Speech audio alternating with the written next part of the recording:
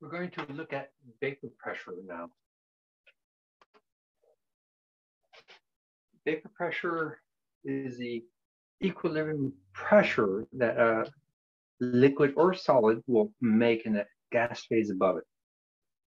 So if we put water half full into a bottle that was full of dry air and we cap it, and we have a little pressure gauge on there, we'll watch the pressure increase and then plateau. So the water slowly evaporates until it reaches a certain pressure, and then it will stop evaporating. Well, it will continue evaporating, but the condensation rate will now be as fast as the evaporation rate. So there'll be no net evaporation, but it'll still be evaporating and condensing on a continual basis. Vapor pressure is a temperature-dependent phenomenon. So on this graph here, I have three vapor pressures of different compounds. So the blue one is water, which has a heat of vaporization at 25 Celsius of 44.0 kilojoules per mole. So as we heat it, the vapor pressure increases, and then when it hits 1 atmosphere pressure, that's the boiling point. So the temperature that corresponds to that is the boiling point. So vapor pressure out of these three has the strongest intermolecular force is hydrogen bonding, but water does a total of 4 hydrogen bonds per molecule. It donates 2 hydrogens and receives 2 hydrogens. Ethanol has hydrogen bonding, but it can donate 1 hydrogen and receive 1 hydrogen. Its heat of vaporization at 25 Celsius, 42.8 kilojoules per mole. So it slowly increases, and when it hits top, when it hits 762 or 1 atmosphere pressure, that's the normal boiling point. Ether is just dipole-dipole interactions, has a higher vapor pressure, and it has a lower boiling point. So the relationship are inverse between vapor pressure and boiling point. So high vapor pressure means a low boiling point. Low vapor pressure means a high boiling point.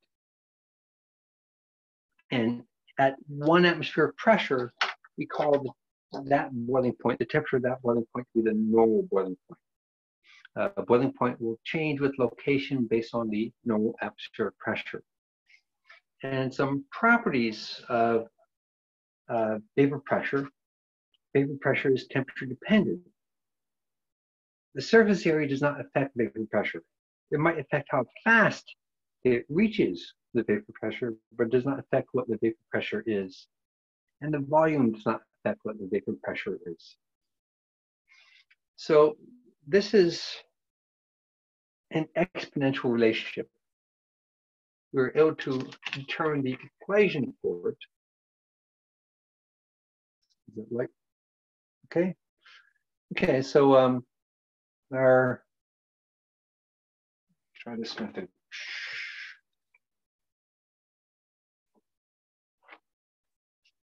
Better?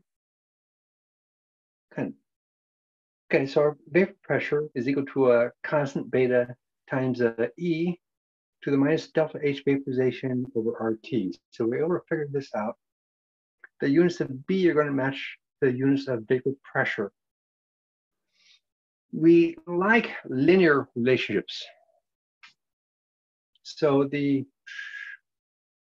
linear relationship is we take the natural log of that exponential form. So we get natural log of vapor pressure equals our minus delta H vape over R, the gas constant, times 1 over T plus log of beta.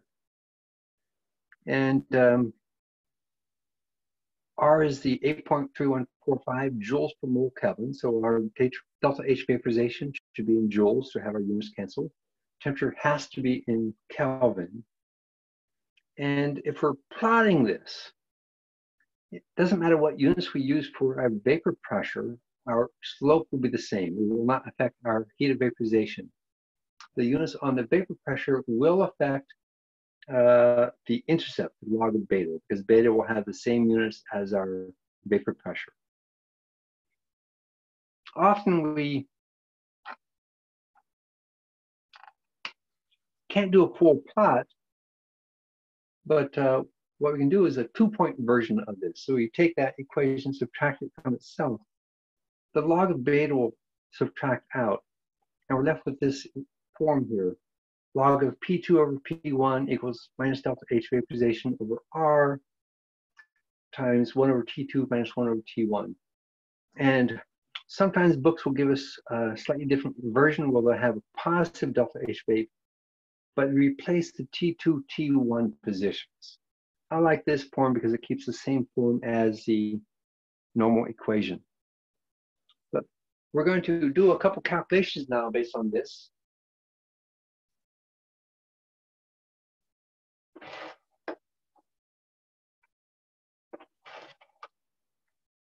So the first calculation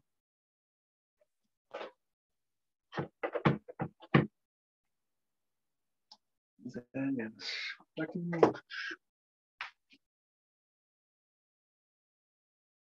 the first calculation, we're asking what the boiling point of water is in Breckenridge, Colorado.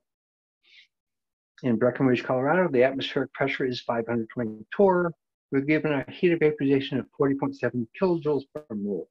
So that doesn't match this one. That one's at the normal boiling point of water. So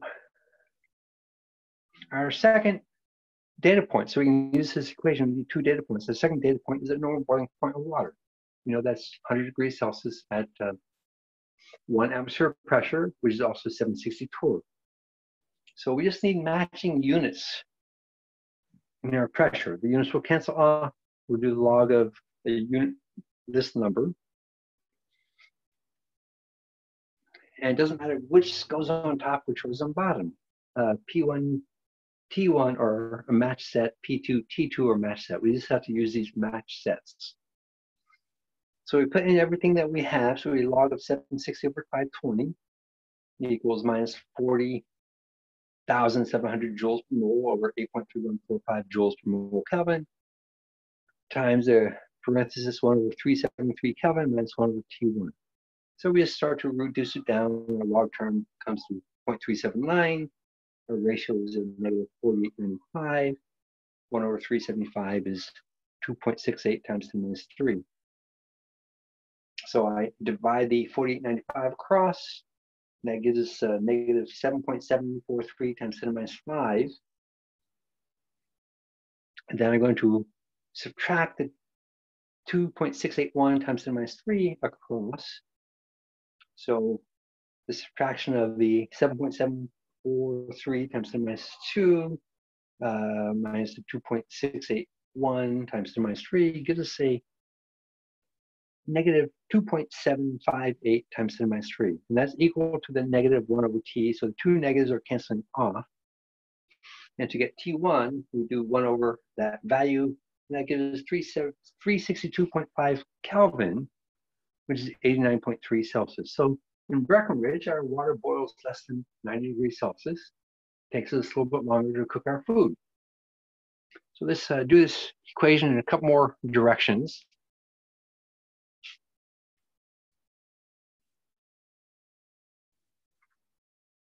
So here we're going to Denver, Colorado. We're told that the boiling point of water is 95 degrees. So we want to figure out what the atmospheric pressure is. So we're going to use our normal boiling point of water again. So we're looking for pressure now. So I'll just put it on top because it's a little bit easier to solve for that. So log of P2 over 1 atmosphere. Got that at minus 40,700 joules per mole for heat of vaporization, 8.3145 for the gas constant. Our two temperatures, 1 over 368.2 minus 1 over 373. And I start to reduce it down. This term of the temperatures comes out to 3.639 times 10 minus 5 inverse Kelvin. So the Kelvins are going to cancel off. And I pulled this out. So log of P2 over P1 is log of P2 minus log of P1. Log of 1 atmosphere here comes out to be 0. The product of these two terms is a negative 0.1781. So we got log of P2 equals the negative 0.1781. So to get rid of the log, we do the exponential e to a negative 0.1781, gives a atmospheric pressure of 0.837 atmospheres. And whatever unit we use for the pressure here is the unit that we get back out for our pressure. So last one, now we're given two different vapor pressures for bromine. At 90 degrees Celsius is 113 torr. At 20 degrees Celsius is 184 torr. So we want to know what the heat of vaporization is for bromine. Well, of course, we have to convert our Celsius into Kelvin. So we set it up. It doesn't matter, again, it doesn't matter what goes on top or bottom. They're just matched sets. So I got my log of 184 over 113 torrs, the unknown heat of vaporization over the gas constant, and the two temperatures. So I start to reduce it down, and then I pull everything on one side, so I get the heat of vaporization by itself. The negatives cancel, which is good. Our heat of vaporization should always be positive, and it comes out to be 30,489 joules per mole, which is 30.5 kilojoules per mole.